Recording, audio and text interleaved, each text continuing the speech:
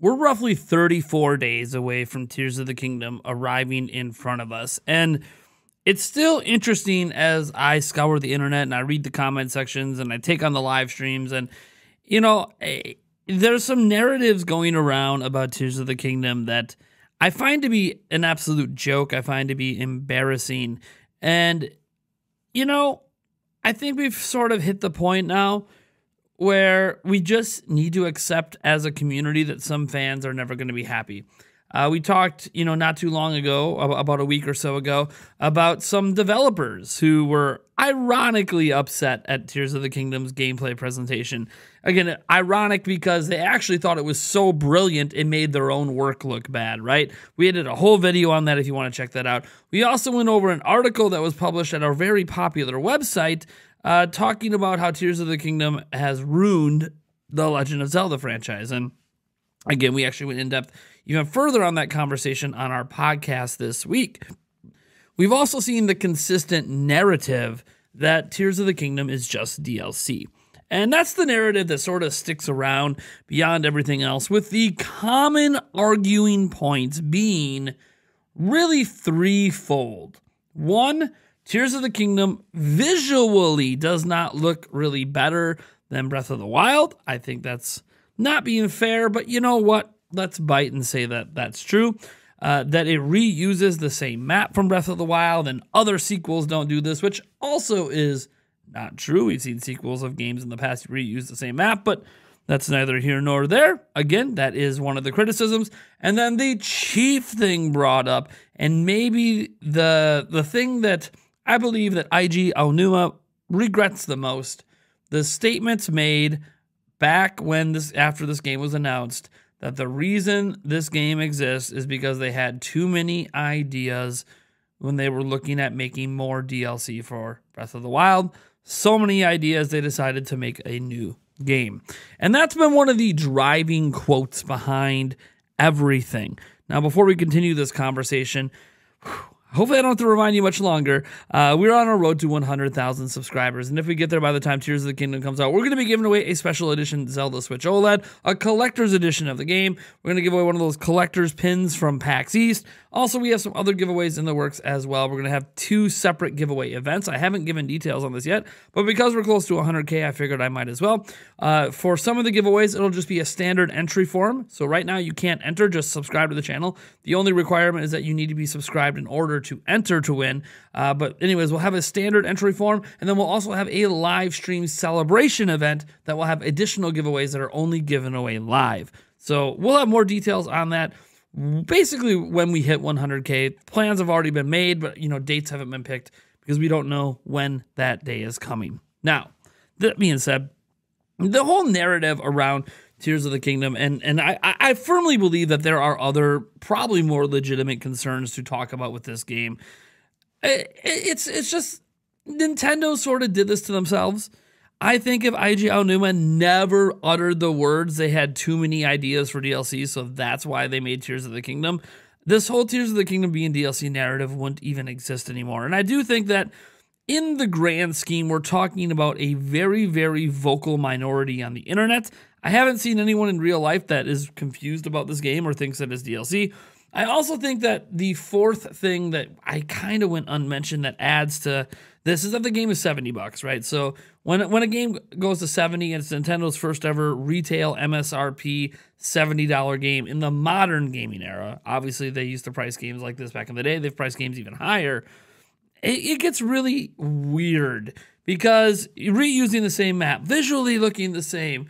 Oh my gosh, it has the same running animations, and like, oh man, this means that it is not a $70 game. It's just so weird to me. We know so little about this game. We really do. We know so little about this game because of the way Nintendo has chosen to market the game, which, by the way they've chosen to market it seems to be working, and the game is selling incredibly well, and there's some trailers happening during the Mario movie in some territories, but I don't understand. I don't understand why this narrative keeps coming up, because in the end, nobody has to buy Tears of the Kingdom. Like, it's okay if you don't think Tears of the Kingdom is worth $70. It's okay if you think it's just $70 DLC. Like, those are okay thoughts and opinions. If those are your thoughts, if those are your opinions, not me, not the hundreds of people down in the comment section, not anyone is going to be able to convince you otherwise, because it is a subjective, personal take. Now, for some of you, you just want it to be bad. You want Zelda to go back to the way it was. You want this game to tank. Or for others of you, you're just haters, right? You pretty much never have anything positive to say about Nintendo anyways. You probably constantly make fun of Switch and Switch fans. And for others that they actually are fans of Zelda and are fans of Nintendo, and they feel that this is legit concerns. For them, there's nothing we can present to them that's going to make them change their minds other than the game itself. The game will have to change their minds, not us. But it's a narrative that keeps popping up. I see it in the comment section of every video. I see it in the comments on most of my live streams. I see it on Twitter and Facebook and Reddit.